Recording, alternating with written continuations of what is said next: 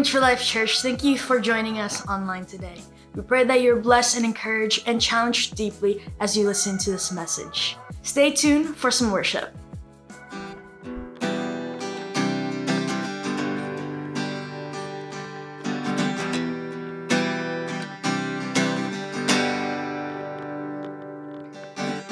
I lay my burdens down.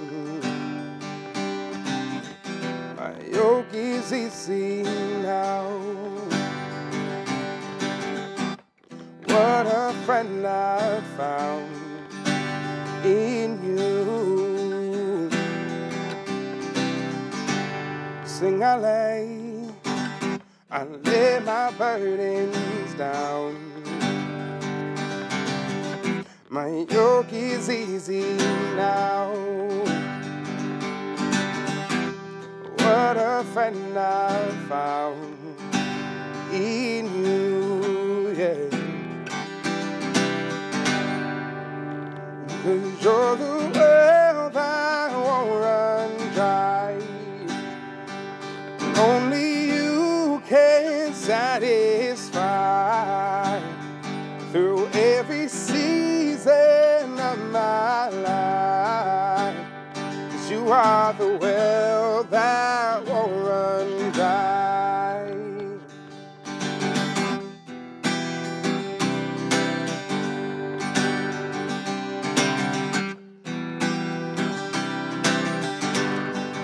Sing, I'll thirst no more.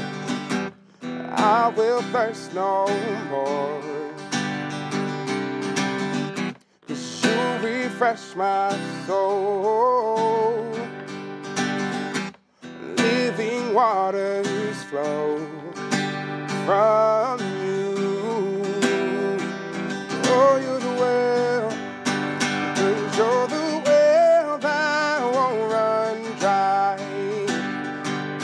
Only you can satisfy through every season of my life. 'Cause you are the well that won't run dry. Oh, you're the well that won't run dry. Only you can satisfy through every season of my life. 'Cause you are the well that won't run dry.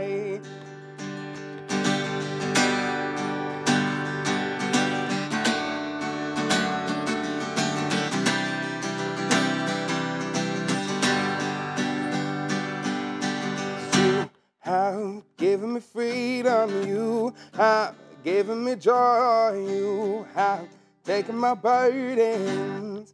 Oh, we declare that you have given me freedom, you have given me joy, you have taken my burdens. Oh, you have given me freedom, you have given me joy, you have taken my burdens. Oh, you have given me freedom, you have given me joy, you have taken my burdens. 'Cause you're the well that won't run dry. Only you can satisfy my soul every season of my life. 'Cause you are the well that won't run dry. Oh, you're the well that won't run dry. And only you can satisfy through every season of my life. 'Cause you are the well that won't run dry. You are the well that won't run dry.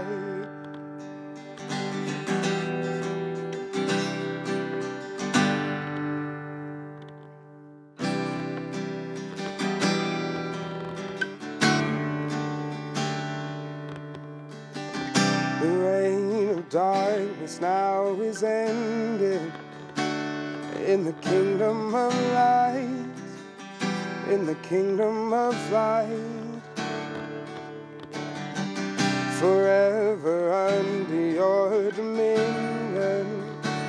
You're the king of my life, you're the king of my life. 'Cause you reign above it all, you reign above it all. And over the universe and over every heart, there is no higher name. Jesus, you reign above it all. On the cross, the work was finished. God, you poured out your life just to give us new life.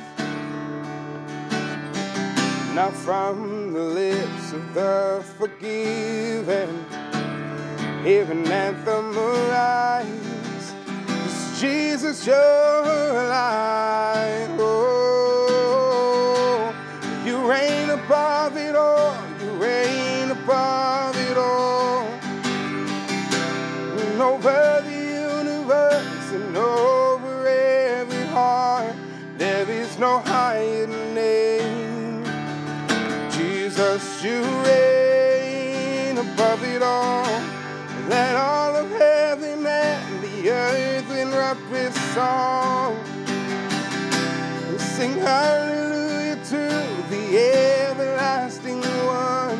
There is no higher name. Jesus, you reign above it all.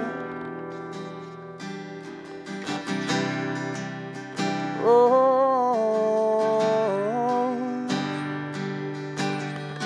sing you sent the darkness running out of an empty grave, now seated alone in glory, enthroned on the highest praise.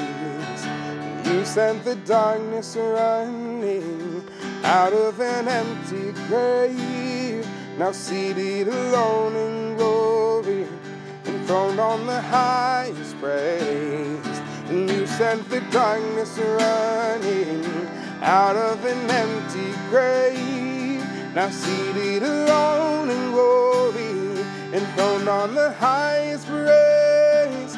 And you sent the darkness running out of an empty grave, now seated alone in glory, enthroned on the highest praise. 'Cause you reign above it all, you reign above it all.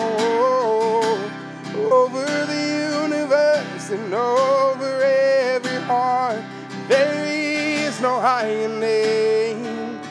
Jesus, you reign above it all.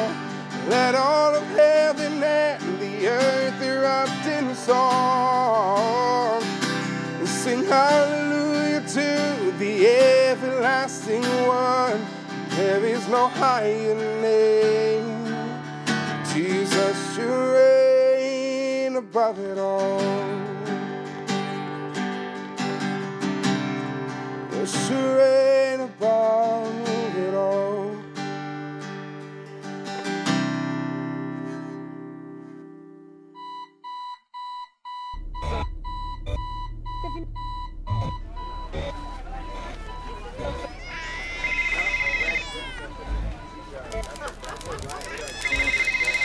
To boost its interest rates up to 18% as it battles against financial collapse. The move is designed to stabilize the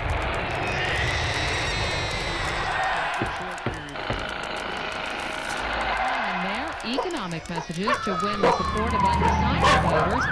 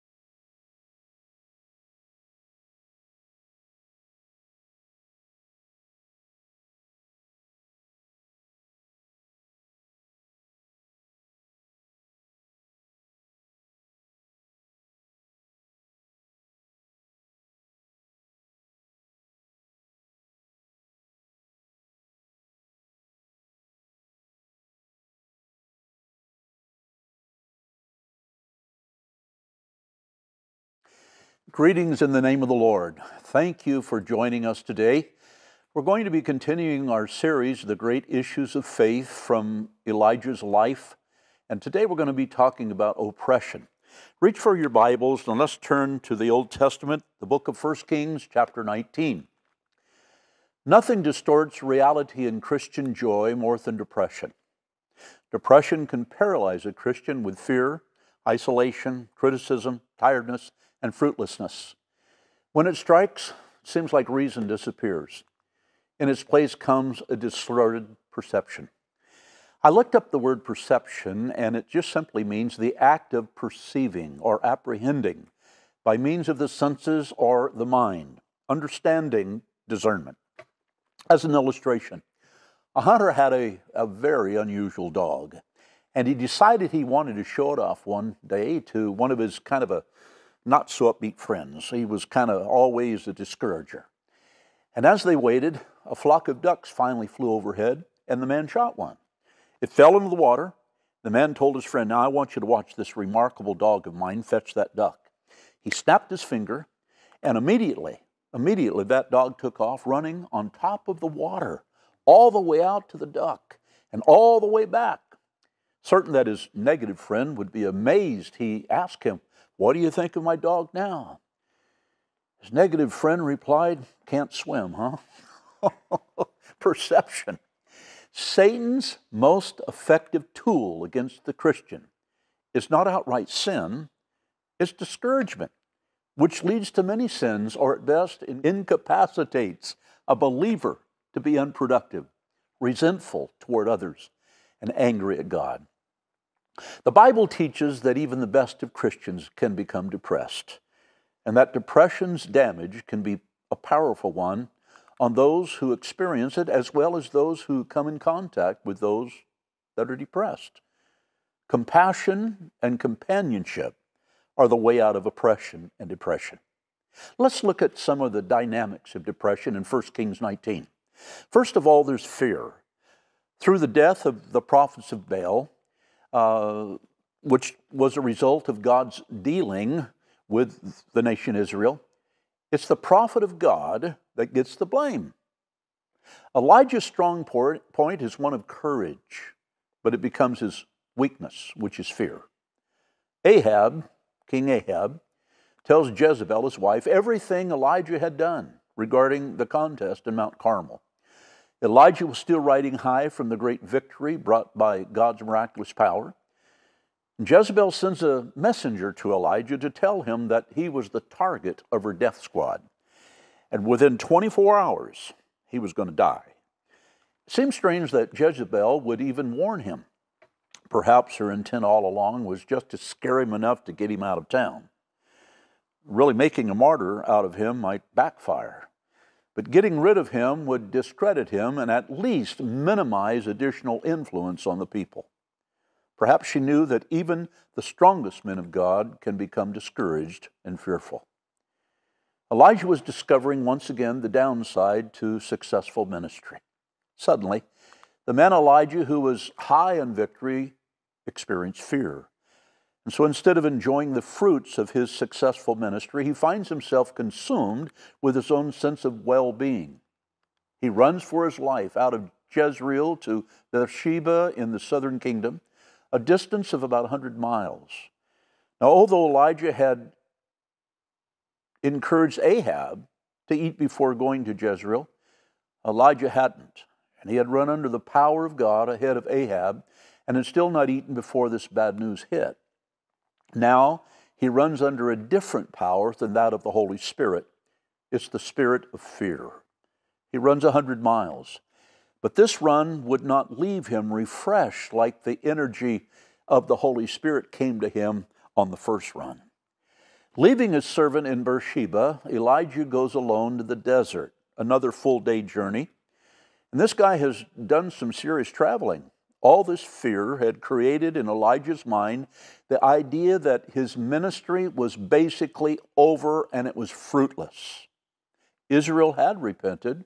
Revival was in the air, but now it wouldn't continue, all because one leader in Israel was out to get him. The fear not only cut short his ministry in Israel, but it also stole from him the joy of his ministry on Mount Carmel, which happened only a few days earlier. What he was feeling was, what difference does it make? He finds a broom tree and he lays down. I looked up what a broom tree was. The broom tree is a desert shrub that grows across Arabia and throughout the Judean wilderness. Its deep roots draw in the moisture of land that is not otherwise seen. It seems to be barren. In the Bible, the broom tree often appears in moments of despair as well as times of divine encounter. Ironically, he now prays as he sits under the broom tree that God would take his life. We know that God never does answer his prayer to die, but instead he and another man in the Bible, Enoch, are instead translated directly into heaven. Really, if this was how he really felt, he wanted to die, listen, he didn't have to run away. Jezebel was more than happy to oblige his request. This wasn't what Elijah really wanted. It was simply his way of saying, my life has been fruitless. This is supported by the additional statement, I am no better than my ancestors, meaning they didn't succeed in bringing Israel back to God, neither have I. Here's the idea. My ministry is just as much a flop as all the other failures before me. What factors have led to this extreme fatigue and depression? Well, first of all, there was a long-term activity without proper nutrition. Mistreat the body, and it does affect the soul. Remember, Elijah hasn't eaten since the confrontation on Mount Carmel, several days from this point in time, and has traveled almost 370 miles. Number two, since this covers several days, he must have also missed some sleep. And then three, loneliness. Loneliness contributes to the weariness. While mostly alone in Israel, he does have a servant. He chooses to leave that servant in Beersheba while he travels alone in the desert. And number four, he had acted without God's direction on the trip. This is one of the few times he does this in his life. 5, he didn't pray about the conflict. He just panicked and he ran. And then number 6, he sought no counsel or advice from any friends or supporters. 7, he assumed the worst about himself and about God in God's family. And then number 8, he forgot all about God's other expressions of help and goodness. He only saw the moment. And then 9, he made no plans for being in the desert. He took no provisions for survival. So here we see Elijah the prophet. He's rebellious, he's angry, he's hurt, he's confused, he's resentful, he's unthankful, he's uncaring. And they all rear their ugly traits in quick succession as the process of despair unfolds itself. As an illustration, during World War II, the enemy conducted experiments to find the most effective way to get information from prisoners of war. The most effective means of punishment that almost always worked to retrieve or to get that information from even the most patriotic and the strongest soldier was solitary confinement. After some time in solitary confinement, most men would tell all, because alone all the values held dear are abandoned because there seems to be no hope. But God, in his great compassion, comes to Elijah in spite of the fact that Elijah wasn't where he was supposed to be or doing what he was supposed to be doing. God cares about him as a person and his needs. The issues could wait. What Elijah needed most right now was some practical and loving attention. Benjamin West, the great painter, describes how he came to love painting. As a young boy, he decided one day to paint a picture of his sister while his mother was away. He got out the bottles of ink and started to paint, but soon, instead of a wonderful masterpiece, he had created a mess all over the room. His mother came back home and, of course, saw the mess, but instead of scolding him, she picked up the, quote, portrait from the floor and said, "What a beautiful picture of your sister." And she leaned over and kissed him. Later in life, he said, with that kiss, I became a painter. See, Elijah had made a mess, but God was going to kiss him. Elijah fell asleep. God made some bread and put on some coffee. We see in 1 Kings chapter 19. Elijah eats and he drinks. It wasn't coffee, it was bread and water. But he lays down again and he was weary. A second time, God gets him up and feeds him again.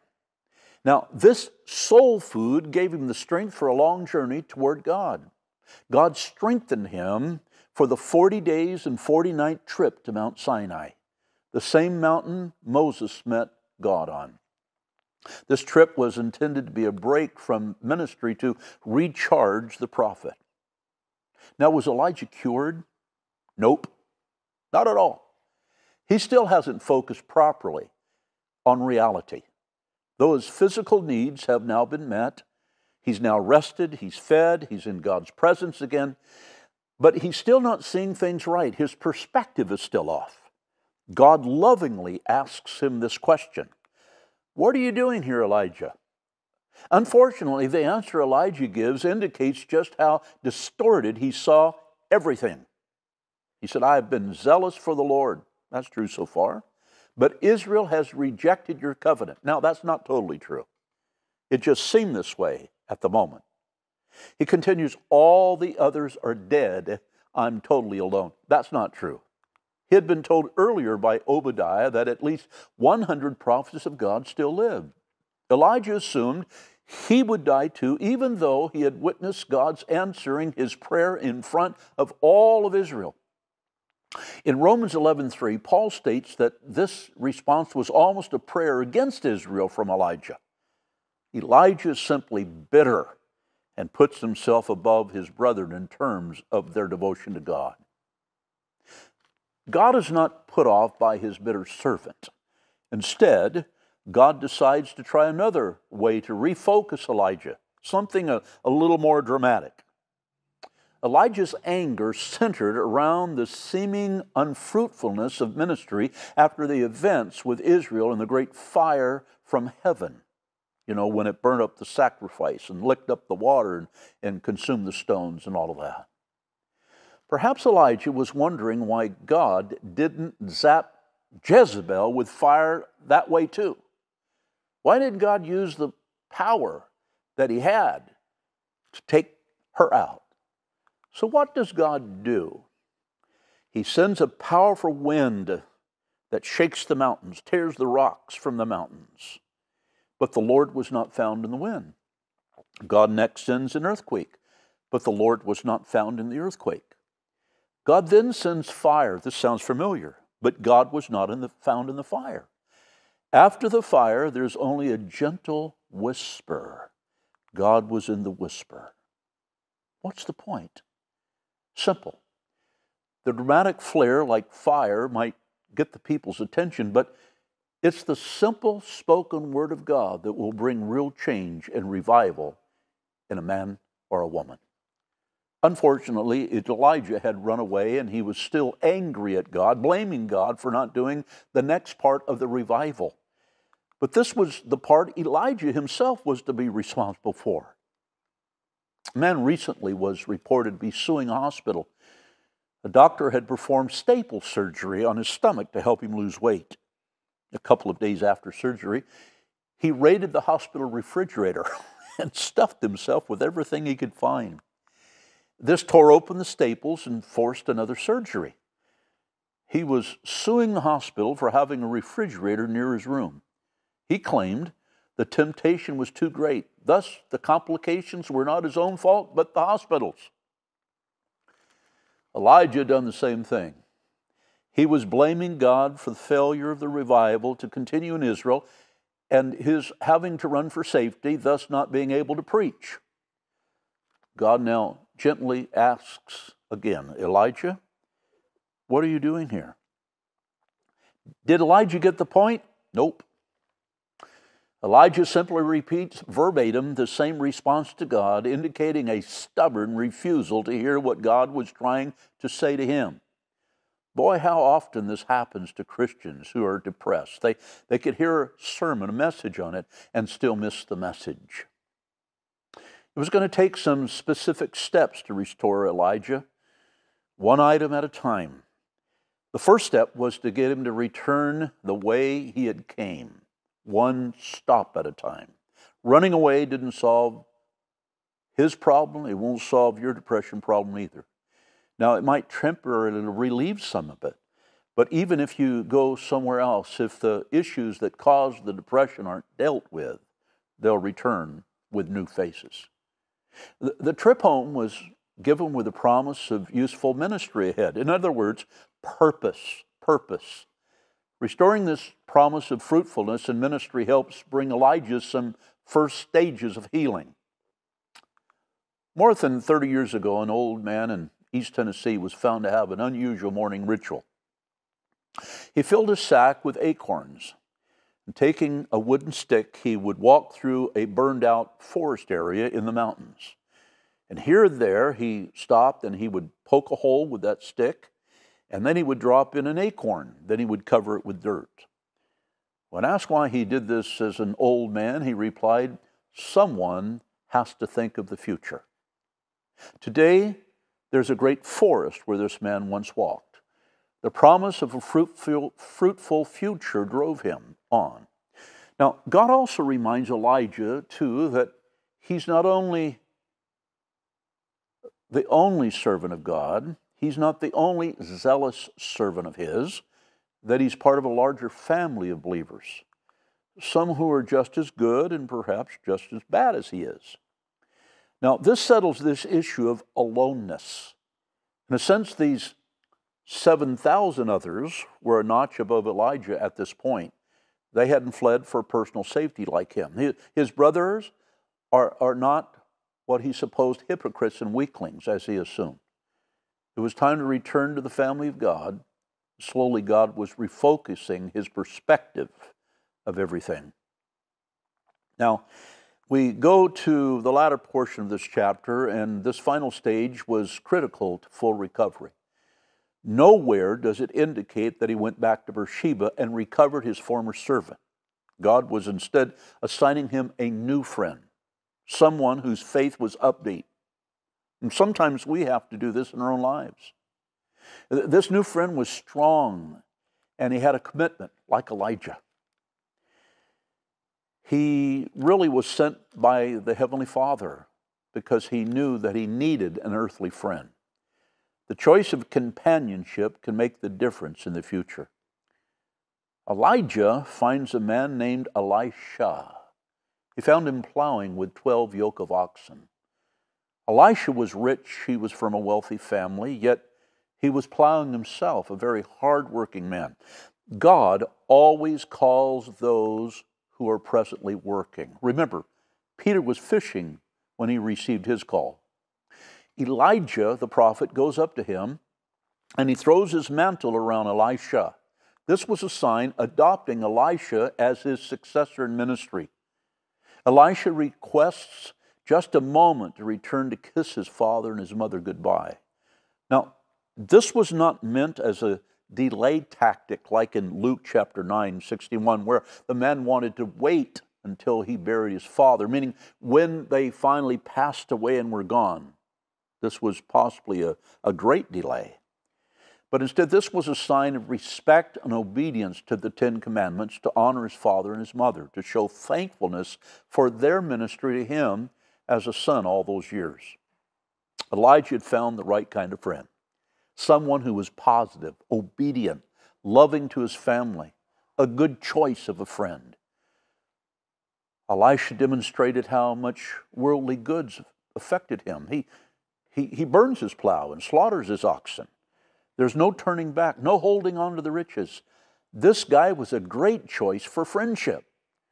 Elijah was back in the saddle of ministry, this time with some depression-proof help. As a conclusion, even the most faithful servants of God can have times of failure and depression.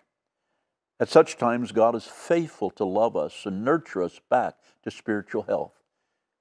Elijah's recovery included promises of fruitful ministry. He's not alone, and a close friend who is upbeat and full of faith and an encourager comes alongside to help him. If you're depressed, find the right friends.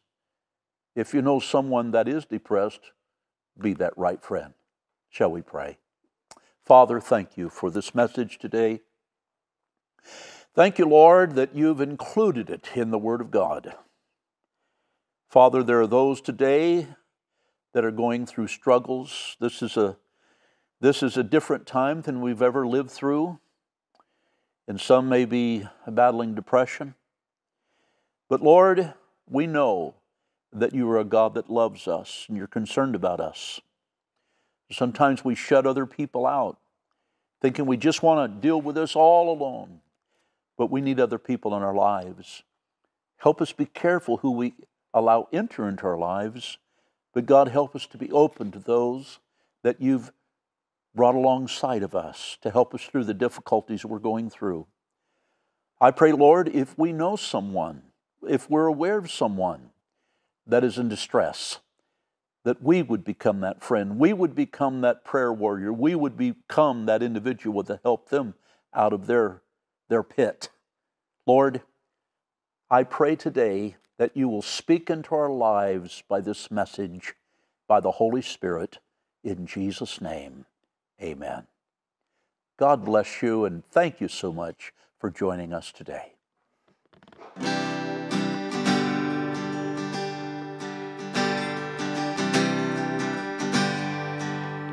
Take me back to the garden. Lead me back to the moment I heard your voice. Take me back to communion.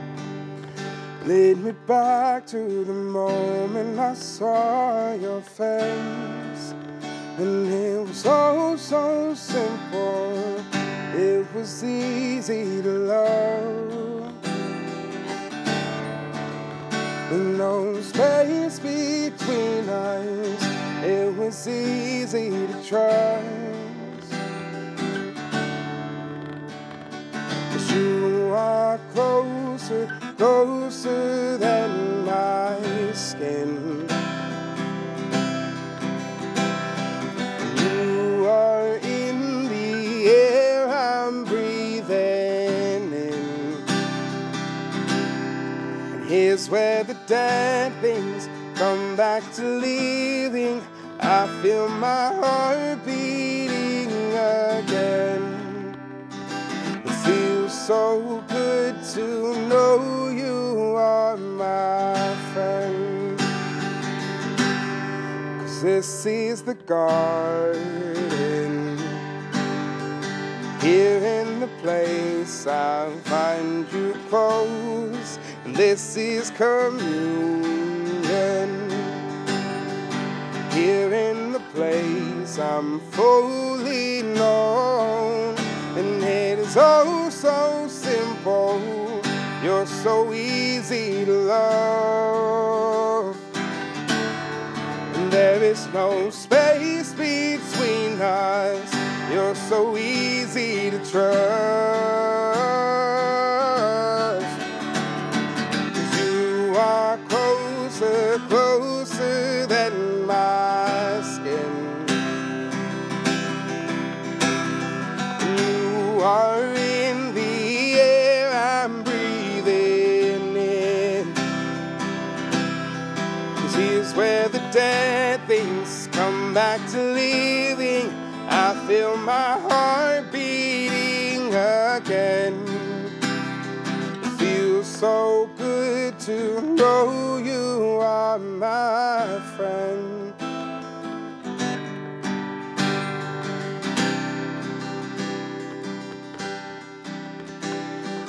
This is where I'm meant to be. Me and you and me. And I don't have to prove a thing. 'Cause you've already approved of me. And this is where I'm meant to be. Yes, it is. Me and you and me. And I don't have to prove a thing. Because you've already approved of me. We declare this is where we're meant to be. Me and you and me. And you've already approved of me. 'Cause you are closer, closer than my skin.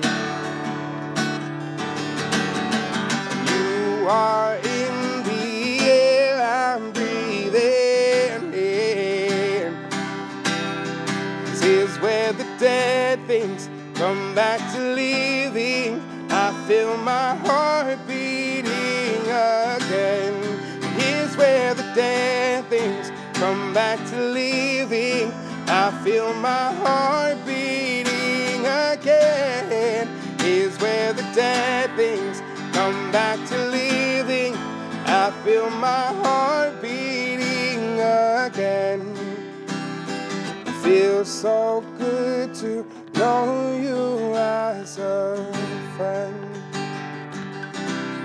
Oh, it feels so good to know you are my friend. Oh.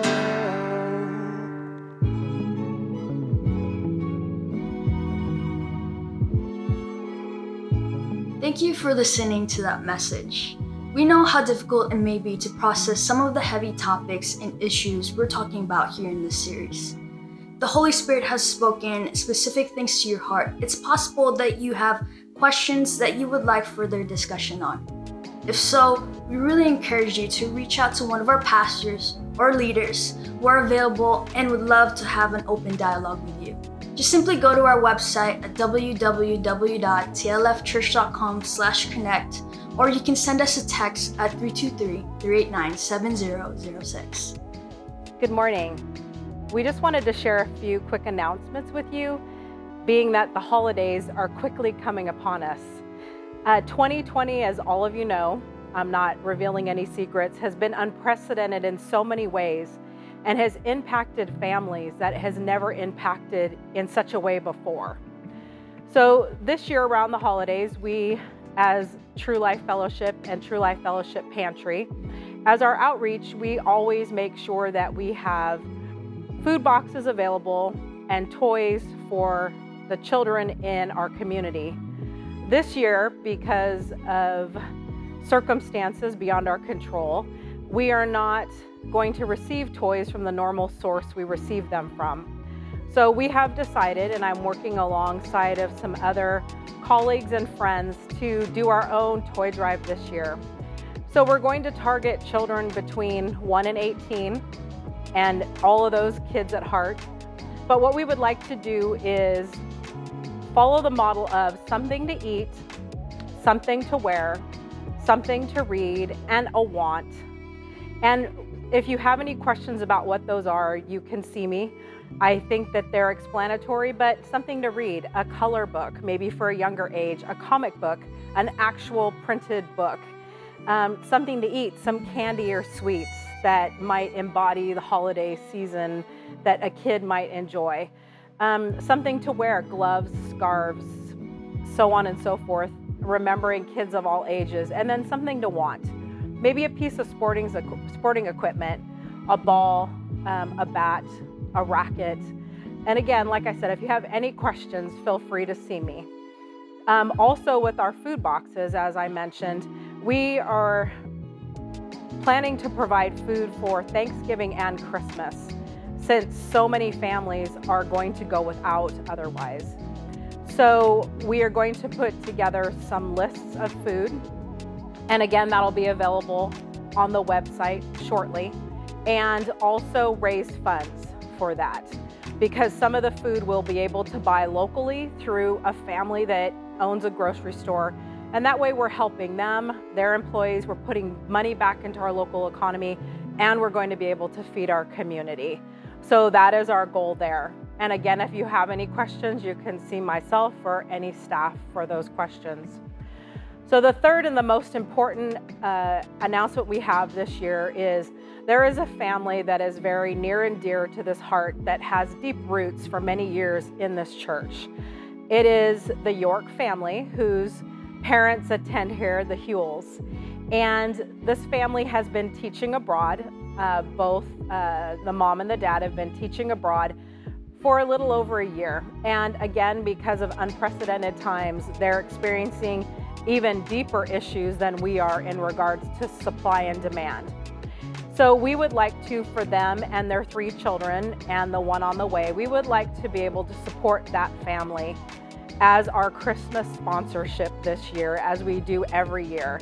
We have chosen as a staff to support that family. And of course, because they're overseas, it's going to look a little bit different than our normal angel tree would look. It's going to look through financial contributions. Because of shipping and export regulations, that is going to be the best way we can help that little family so far away that cannot see their physical family this year to be able to have some joy in their lives. So we ask that you please put that on your list of things that you need to do for this holiday season. If you should have any additional questions regarding these amazing opportunities and outreaches to sponsor our community and the families we love, please feel free to go to our website at www.tlfchurch.com. And there is a link there that you can follow to contact myself, Lisa, or other staff with any questions or concerns you might have. Thank you and God bless. Remember, you can give online through our website, or you can send in your tithes and offerings by mail. You can find all the info on how to do that by going to www.tlfchurch.com/online-giving. Thank you so much for your continual support during this time. We want to let you know that we have our Kids Church Online that meets on a weekly basis through our secured Google Classroom. If you're interested in our Kids Church Online platform, please visit our TLF Online page. Click on the Kids Church Sign Up button to connect with one of our leaders. On Sunday nights, our prayer team is committing 1 hour of prayer from 5 p.m. to 6 p.m.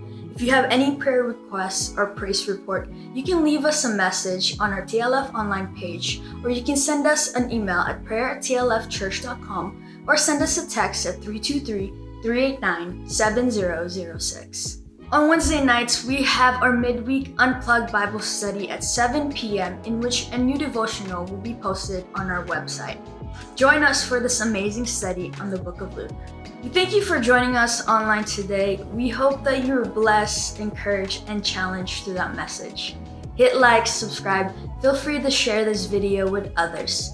We love you. We thank you for joining us. We hope to see you again next time. God bless.